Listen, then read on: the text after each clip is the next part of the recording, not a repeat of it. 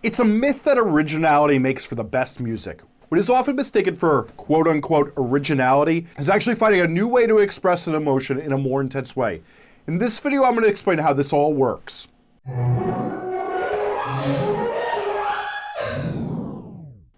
Hi, I'm Jesse Cannon and this is Musformation. There's a great Jim Jarmusch quote that I love. Authenticity is invaluable, originality is non-existent.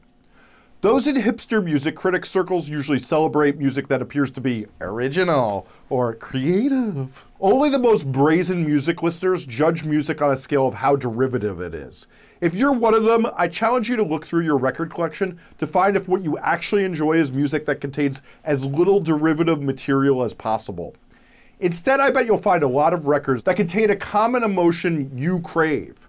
If you enjoy Elliott Smith, Public Enemy, Deadmau5, the Menzingers, or Black Sabbath, I bet you also enjoy other artists that are derivative of them.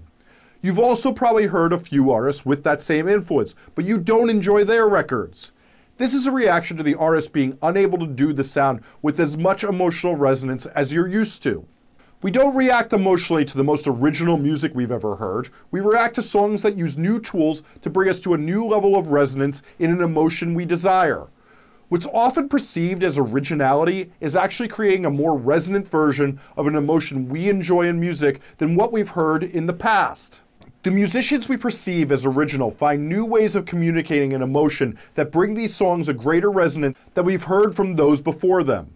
Cynics frequently degrade certain genres as derivative, generic, or all sounding the same. This derision often comes from an outsider's perspective that lacks an understanding of the intricacies of a genre that the audience that enjoys that drama finds great depths to explore emotionally.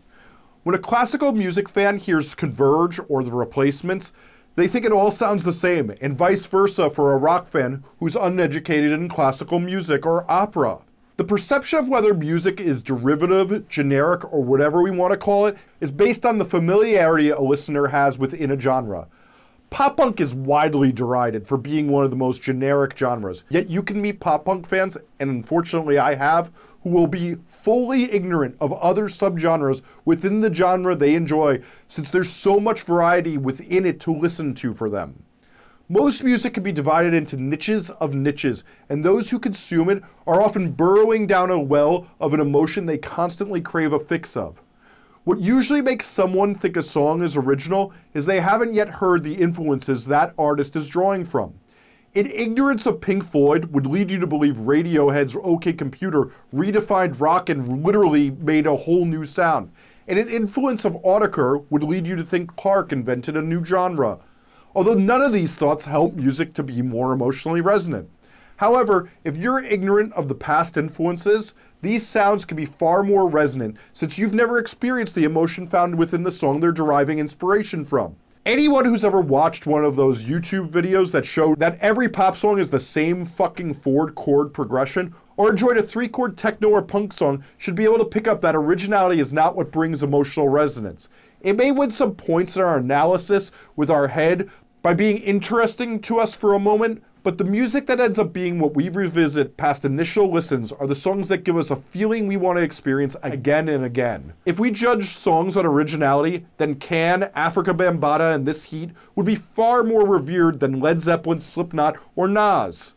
Even when songs sound somewhat similar, if they're emotionally resonant, you still enjoy them. Excluding the music that music theory majors make for each other, which only other music theory majors enjoy, the rest of the world is looking for music that moves them emotionally. While there are a few nerds who have ingested so much music that they believe they need originality to cure their jaded music tastes, what they're really looking for is someone who brings a new resonance to emotion that they've come to crave that they mistake for originality.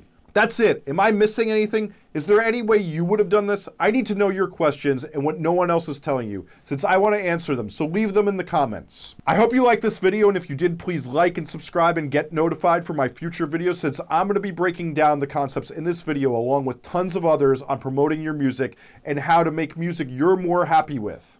As well, I have a Facebook group that's linked below that is only helpful information. No one tried to sell you anything, playlist or con artists, only helpful information for musicians looking to be better themselves.